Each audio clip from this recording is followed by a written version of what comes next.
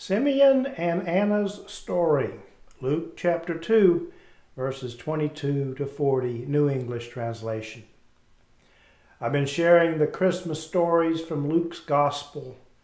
I started with the story of Zechariah and Elizabeth and the angel's announcement of the birth of their son John, whom we know as John the Baptist. Next, we looked at Mary's story of how the same angel visited her and told her that she would have a son and told her to name him Jesus.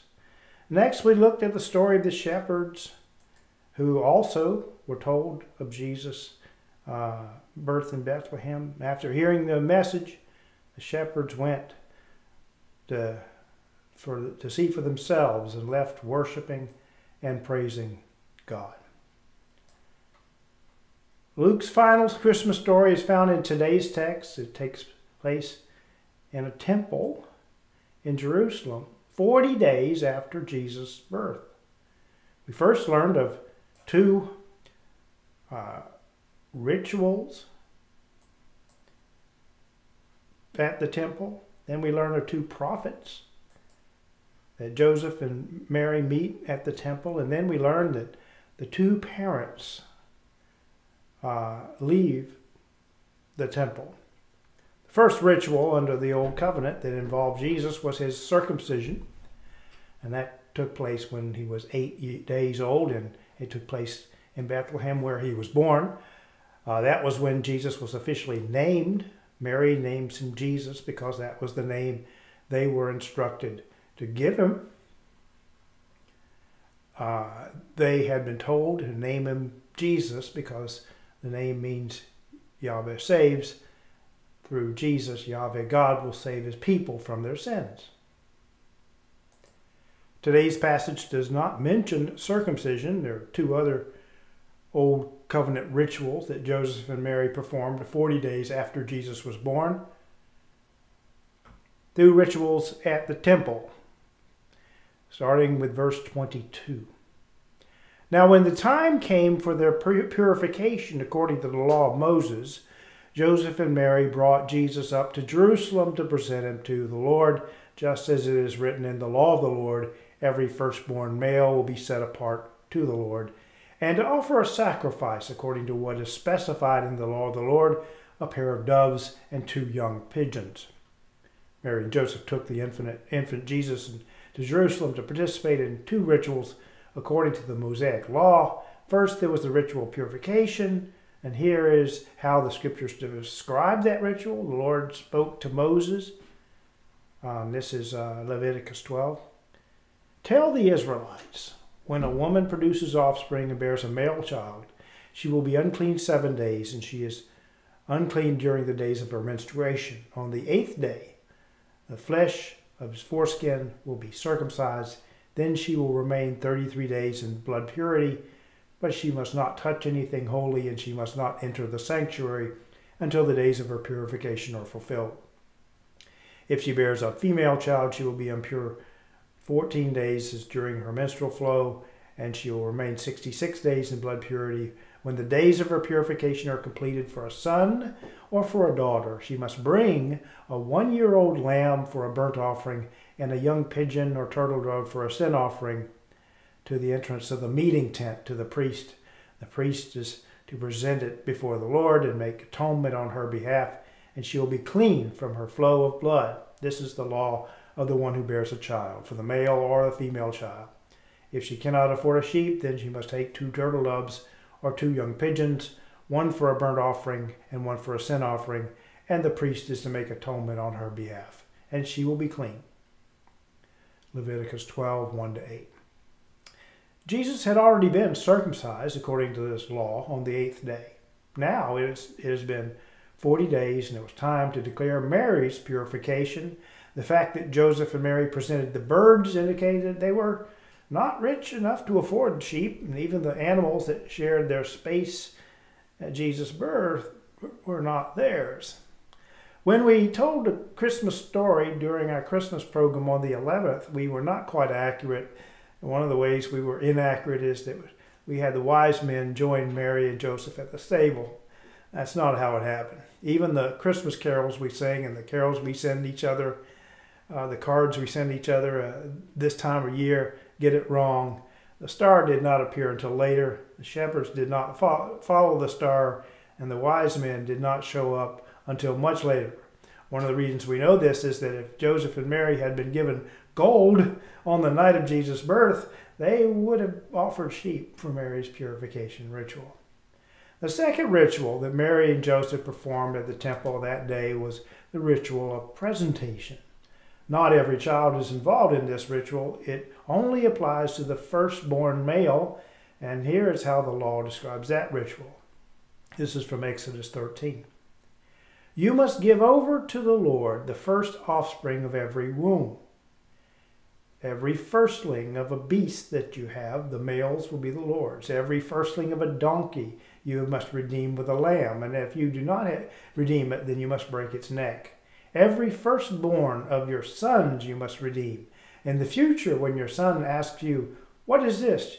You are to tell him, with a mighty hand the Lord brought us out from Egypt, from the land of slavery. Exodus 13, 12 to 14.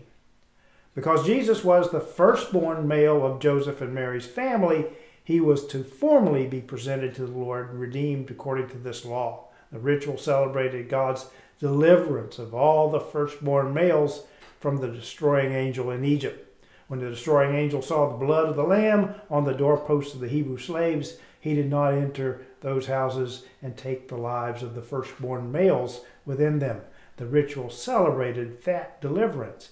That's why it's exclusively the firstborn males. What Mary and Joseph did that day was to ritually redeem the Redeemer.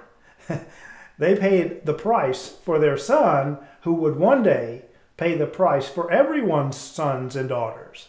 The angels in heaven were watching. Oh, and there were two others in the temple that day who were watching. From the two rituals in the temple, we move to the two prophets in the temple. Verses 25 to 38. There was a man in Jerusalem named Simeon, who was righteous and devout, looking for the restoration of Israel, and the Holy Spirit was upon him. It had been revealed to him by the Holy Spirit that he would not die before he had seen the Lord's Christ. So Simeon, directed by the Spirit, came into the temple courts, and when the parents brought in the child Jesus to do for him what was customary according to the law, Simeon took him in his arms and blessed him, saying, Now according to your word, sovereign Lord, permit your servant to depart in peace, for my eyes have seen your salvation, that you have prepared in the presence of all peoples a light for the revelation to the Gentiles and for glory to your people Israel. So the child's father and mother were amazed at what was said about him. Then Simeon blessed them and said to his mother Mary, Listen carefully. This child is destined to be the cause of the falling and rising of many in Israel, and to be a sign that will be rejected. Indeed, as a result of him, the thoughts of many hearts will be revealed, and a sword will pierce your own soul as well. There was also a prophetess, Anna, the daughter of Phanuel, of the tribe of Asher. She was very old, having been married to her husband for 7 years until his death. She had lived as a widow since then for 84 years. She never left the temple, worshiping with fasting and prayer night and day. At that moment, she came up to them and began to give thanks to God and to speak about the child to all who were waiting for the redemption of Jerusalem. Luke had begun his Christmas stories with the story of two old people, Zechariah and Elizabeth. He concludes his Christmas stories by mentioning two more old people, Simeon and Anna. Note how Luke describes the characters of these two prophets. Simeon is righteous and devout, looking for the restoration of Israel, and the Holy Spirit is upon him. Anna is a 91-year-old widow who never leaves the temple, worshiping with fasting and prayer night and day. It just so happens, by God's miraculous plan, that these two old prophets meet up with this young couple and their newborn child that day. Both of them are in tune with what the Holy Spirit is doing, and both recognize that Jesus is the long-awaited Messiah. Both of them give thanks to God and speak about the child Jesus, sharing what God has revealed to them with the others present in the temple on that day. Both had been waiting for God to act, and this day was going to be the most important day in both of their lives. In fact, Simeon's prayer told the Lord that he was ready to depart in peace. He had seen the Savior as a child. The next time he sees him, it will be at the resurrection. But it's not all good news. Simeon reveals to Mary that Jesus would not be accepted by all. The newborn king will bring peace on earth, but not to everyone. In fact, there will be terrible sorrows for Mary herself. No doubt Simeon was prophesying of the horrible day on which Mary watched her son die on the cross.